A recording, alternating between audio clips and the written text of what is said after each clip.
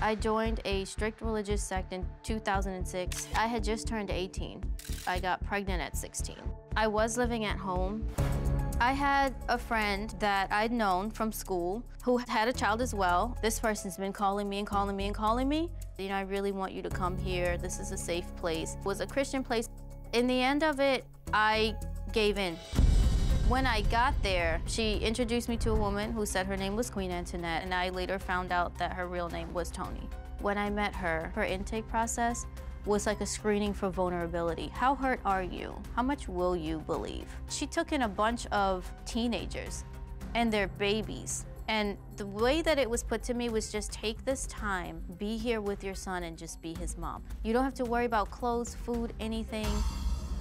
At the time, I'd just gotten there. So my family was looking for me. And so in order to protect me, I needed to always have someone with me. I'm not allowed to go out by myself.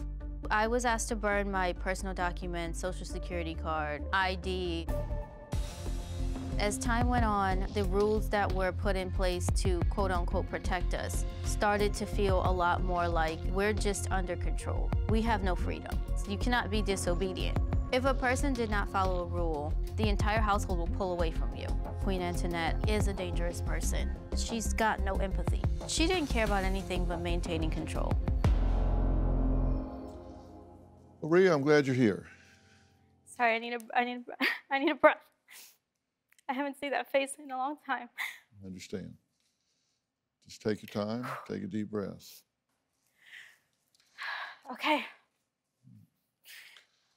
Maria, a lot of people are always curious about how someone gets lured into a situation where they kind of give up control. And I'm interested in talking about what promises were made to you by this one Mind Ministries that made you want to be there. Safety. You know, not having to worry about my safety, my son's safety, security. And at one point, your mother dropped you off at the park to meet your friend. On that day, did you plan to not go back? Yes. So, but your mother didn't know that. She did not. So you took some essentials with you and went to the park. And, yes. And was that a difficult decision to make? Yes and no, because I did not want to run away, but the situation that I was in, I felt that this is what I need to do. Mm-hmm. Because at home, where you had been, you actually worried about your safety, your child's safety. Yes, I dealt with a lot of things for a while, and one of the things that I feared the most was that once I had my son, that it would spread to him. And I came home and I saw something being done to him. Then that was my deciding moment. At that moment, when I saw physically with my eyes someone trying to hurt my son, at that point, there was no more talking about anything. I was gone.